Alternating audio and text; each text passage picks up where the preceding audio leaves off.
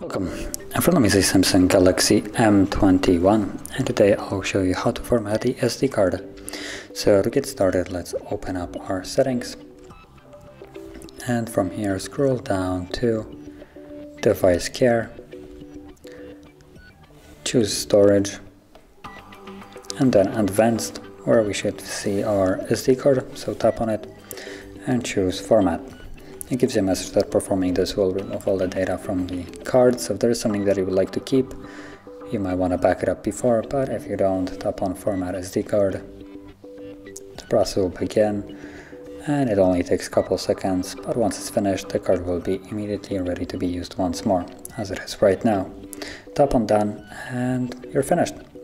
So if you found this video helpful, don't forget to hit like, subscribe, and thanks for watching.